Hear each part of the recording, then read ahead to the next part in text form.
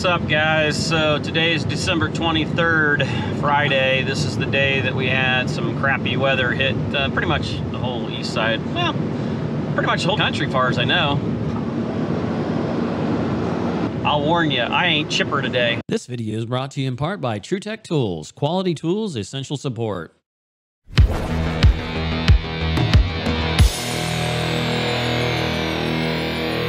Alright guys, so today is not a good day. It's Friday and it is -6 degrees out. So it was 47 degrees. It literally was no snow, anything yesterday. Got a no heat coil up here on the roof.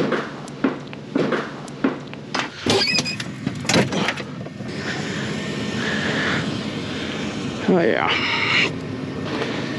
Now that one seems to be working. I think it's a Linux over here that took a dump. If that's number 3, that one appears to be running. Yep, it's warm. And a handy dandy carrier. Well, you can tell we've sucked in quite a bit of crap. As usual, nobody labels anything. It's labeled down on the thermostat, but not up here. That's putting out heat. Is it not blowing? Is this even it? I don't know. Look how strong that one is versus that one. I've worked on the cooler here and that's about it.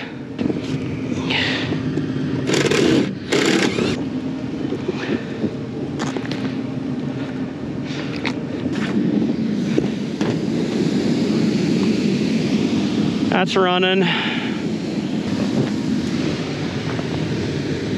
Burners look like they're running. They don't look as strong as what they should be. Flame sensor looks dirty, like it's got red stuff on it. It really don't look like it's going as fast as it should. Don't even know if this is the one. Good enough till we find out what we're doing. We're gonna have to go find out where unit 3 is, because these aren't labeled. None of them are labeled. It is blowing some heat, just not a whole lot of heat. It's not cold. So, but it's not real warm. It's about gotta be it. I went up on the roof right out through there. So this actually seems like this would be, yeah, see, that's cool. It's nothing major. So what it seems to me from the hatch to here, it's gotta be the train unit. Here goes the ductwork. It looks like it's going that direction.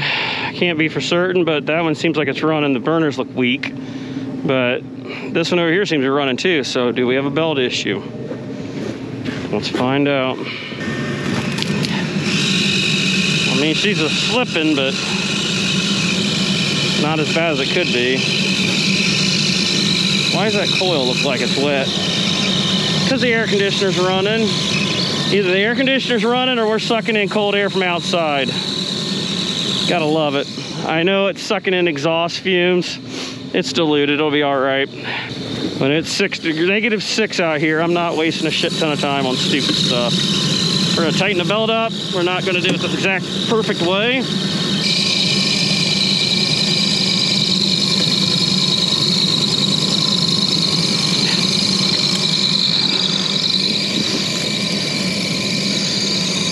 Okay, let's check to see if the air conditioner's running or what's going on, or if the economizer's open. That coil felt really, really cold, and like I said, it seems to be pumping out heat, but the air must not be very, must be getting conditioned by the outside air. That's what it really seems like. Yeah, we had hellacious snow, or ice and snow and rain last night. December 23rd is where we're at, 2022.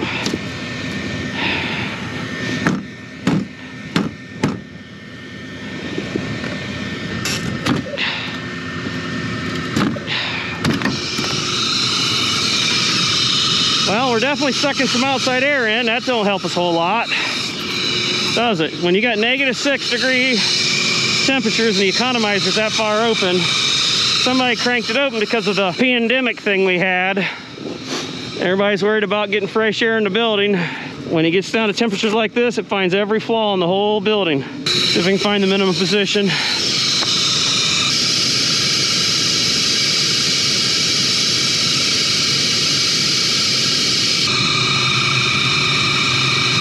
go. I think that's it. Oh. That's a lot more closed than what it was. All right. Let's see how it feels downstairs now. We're everything I normally would do, all the extra stuff, clean flame sensors and all that. Nope, not today. Can all come back for it. Yeah, half everybody not here today. Oh, AX37, that's still not it. Good as it's gonna get. Oh yeah, I can feel it nice and warm there. I'm pretty sure this is the right way. All right.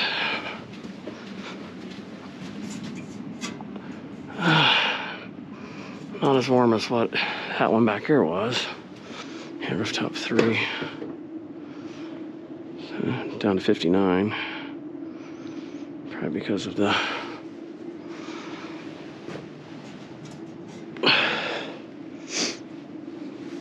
all right, so we're going to check the duct temperature, see if it's raising up, because it's hard to tell. I mean that has to travel all the way across and around to get to the area where it's warm at. So up there we got 98. I got 97 there. I mean, this is debatable whether this is part of that one or not that I worked on. Out here it's 70s. And we have 81 right there, 86. I'm pretty sure this was the one I first looked at and it wasn't warm. 76, as you just see, it doesn't feel warm to me because skin temperature. Let's see, it was at 58 earlier. And that's off by a little bit anyway. Let's see where we're set at. That's weird. 76, holy crap. All right, we watched it for a little while. We're at 86 area. It's already came up another degree, so we've got it. This must be the one. Yeah, I'd write train unit on the front of it if I thought it would help, but yeah, we're not. All right, well, we're gonna head on to the next call. Guys, this is why I have a camera in the truck. That you can show them how they just about lost their employee and the truck. About got hit head on by a semi. Watch out, this thing's not to be trusted. All right, gotcha. And a really steep old stairs. Yeah, a little bit. I'm sure you get some fun experiences. And that's pretty tight here. All right, let's tear into this old ream 90%er. 3-inch to 2-inch on the way out. Almost seems pointless, but that's how they did it. Let's take a look here, see what kind of filter we got. Always gotta love it when they bring a return air in like that. That just ends up hitting only half of the filter. It just kicked on. You can hear the draft motor having a real good old time there. It's getting ready to go out. Because these are so bad about getting air from the outside that people usually just pop those out on these. Especially when you're down here in a basement like this. Let's get this thing opened up. I have a feeling this is a flame sense issue. The way it made it sound that it was not establishing flame.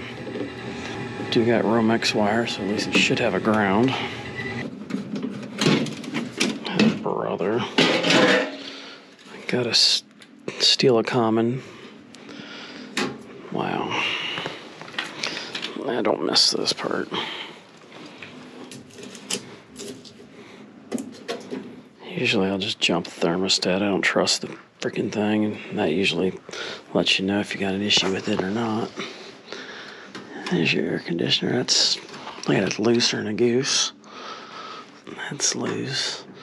That's loose. They're all freaking loose. All right. That don't sound good at all.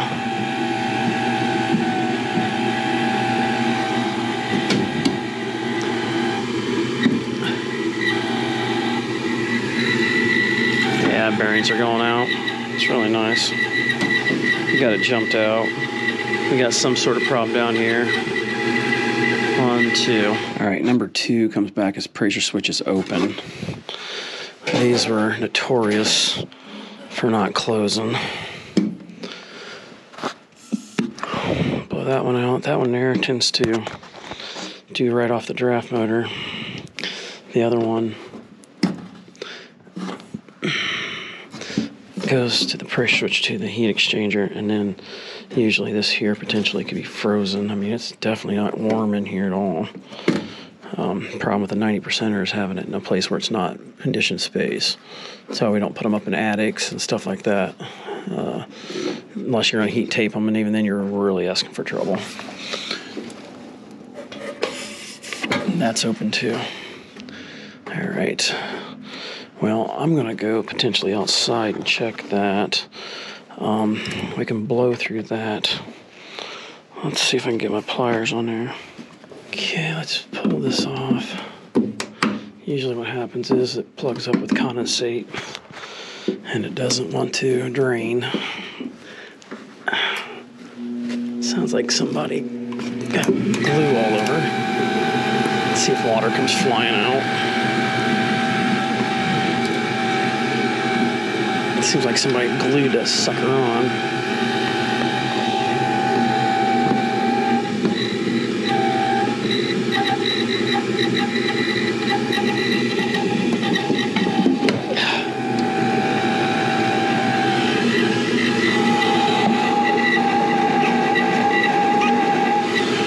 Alright, I was able to blow that out. Good. That means that'll help drain.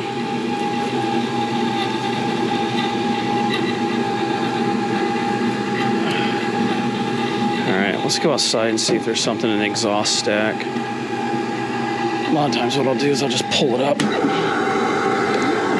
Let's see if it'll fire with it disconnected. If it'll fire with it disconnected, then we know there's something in the exhaust stack. Kind of simple as that. Obviously, you can't leave it like this unless you want to die.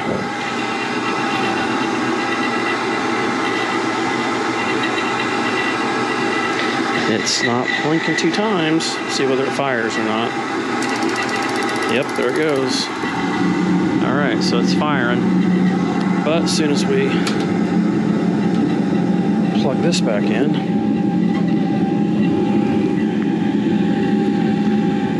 then we want to make sure we clean the flame sensor.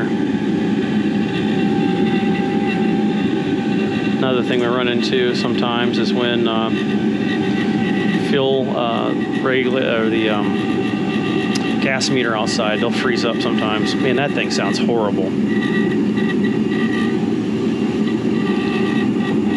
Yeah, he needs a new furnace. I'm gonna spray some oil on it. Looks like somebody already has. That's gonna be the next thing. The motor's gonna go off on thermal overload because it's gonna overheat. See if I can get a picture of this model number. I don't know if we're gonna be able to do much with them.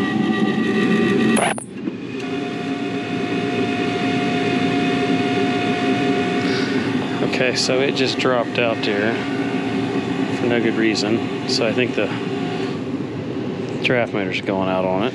I'm gonna go outside and see. I mean, it could be just there's something in the actual draft motor too, which we can take off, but man, oh man, that thing is just freaking junk.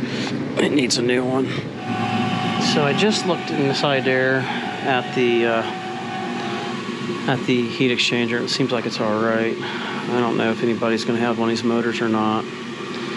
They might. I'm gonna go outside and check the exhaust. All right, so got the wind blowing right into it. That's everything about this thing screams hack job.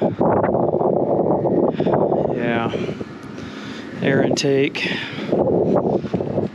not too bad, but like I said, it's pulling air from inside the house. Feels like it's running. I'm gonna go grab my can of oil and see what we can do to maybe oil this thing up. All right, so I sprayed a little oil in there.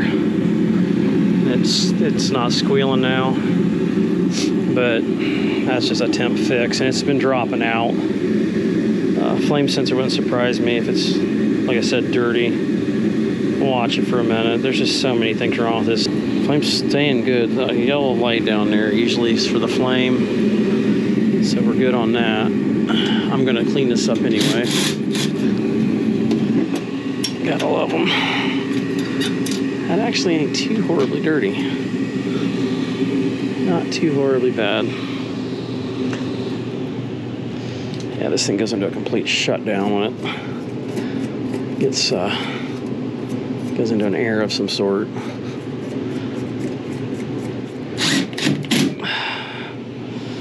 Bad thing is we got motor, and I wonder if we got other issues with the heat exchanger. It's kicking back on again. Tell you something too on these old ones. They put the pressure switch in line with the gas valve, so that will totally throw you off if you're looking for a pressure switch fault. However, this pressure switch is actually on the pressure switch circuitry to tell you that's what's the problem. So I actually use liquid wrench because it's actually got oil in it. It's an actual penetrating oil. It's obviously no solution to versus replacing the draft motor. Getting the front bearings are going to be a real bear. I really didn't try to get to it. I didn't even get it. So we've got other issues. So we gotta go grab the manometer and try to get that. See if that's the problem. Or see which switch is not closing. It's gonna have to be this one right here.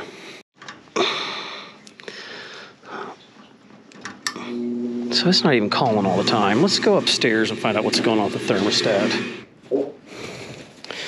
All right, so he says it's been making that squawk noise for a while. And just wants to get it to go run, make warm, whatever. This is an Ecobee. Went upstairs. It was calling, but there's some locks on it and things like that that's slowing things down. So let's go ahead and zero it. Okay, for giggles, I'm gonna cheat here and just kind of pull right on the. We're pulling 2 inches, and that is only rated for.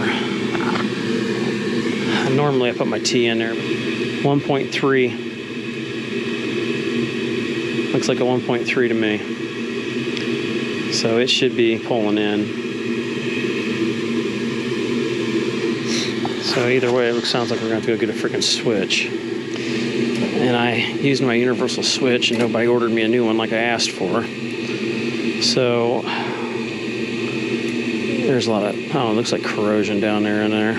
Let's check it with the meter and see if it's closing. Hopefully don't short out. It's closed. So it should be, well, let's tell you what, while we're doing that, let's go ahead and see if it opens when we remove it. I have a pressure checker on this meter of mine, on my manometer. I'll unplug it. It's undone. So it's working. It's obviously got an issue with the switch. Basic troubleshooting here. Okay, look, so we've got, let's see here. That stupid Ecobee's dinking around, not giving me a call. Yeah, I got 4 wires here. Oh, that's nice. Look at that. There's corrosion down here in it. That's why you wouldn't lay that right down there in the bottom. That's nice. So we got multiple problems starting up. Okay, there. We can get to the metal now.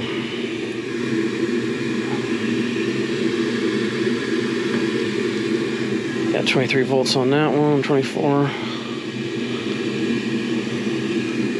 25, whatever there. And measuring across it, should have none. And I have none. So right now it should be closing. And it should be calling and running. And there it goes. Well, looks to me we need to get a new pressure switch. And I really don't feel good about that thing here. It's got corrosion down there in it. What's happened, condensation or whatever has dripped down onto it.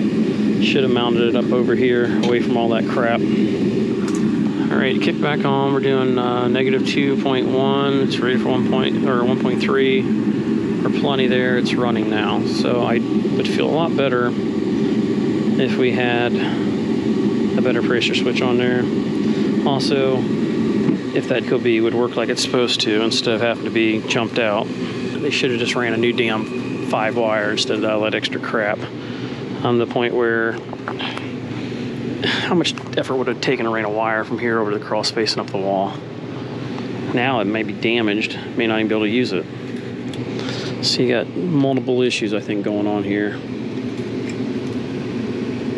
Yeah, look at all that nice corrosion there. So they got themselves a relay in there. Let's see if maybe we can clear some of this corrosion off of the pins.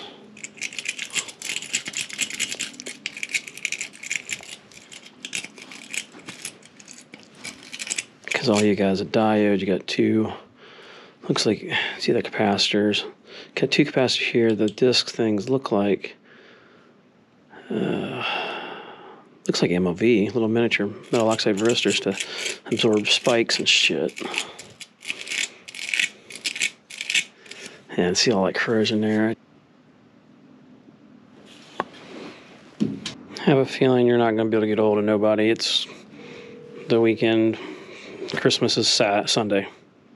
What I can do, switch this pressure switch for this one, bypass that, then more or less make sure that the secondary doesn't get gummed up, and then order the other one and come back and put it on. Otherwise, it's a no-go. Hello, you've reached. All right, so the supply house has one. It's going to take over an hour and something to go get it and come back because it's the distance away. And so I am going to put the other switch on there and get it going. While I'm gone, they can have some heat bringing up the temperature in here. And I'll switch it back when I get back. Instead of destroying the little crimps, I just left them. So we'll deal with that when we get back. This will be good enough to protect it for us, making sure it's running. And obviously in the range that they want. But that will work until then.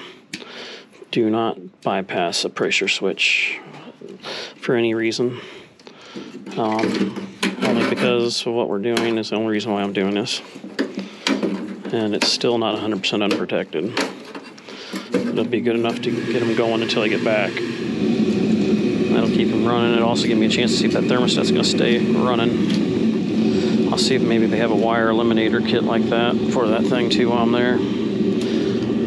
Otherwise, he's going to pay us to run new wire, and I'm not running wire today. I'll run a thermostat and set it in the ductwork. And then we'll set it. What the hell? Damn electricity went off. That's nice. Well, hopefully it kicks on. See, if I would have just jumped it, they would have just tripped out, and as soon as it went to restart, they would have known that it was jumped and it wouldn't have happened.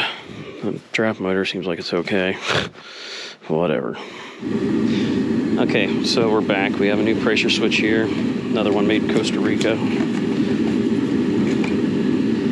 Comes with wires, bracket, little jumper thing. They said it's been running since I left, which is good because it's 55 up there, so it's getting a little warmer. The adapter thing, I found one from Honeywell, but I bought it. But unfortunately, it says it won't work with that. You have to use the Ecobee one.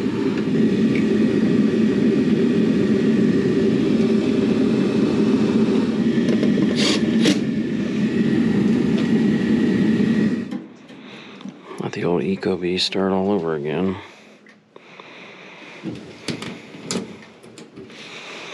You can see it's putting the water out. It's draining down there. That's good. If this thing ever kicks on here, we can get going. Alright. This draft motor started.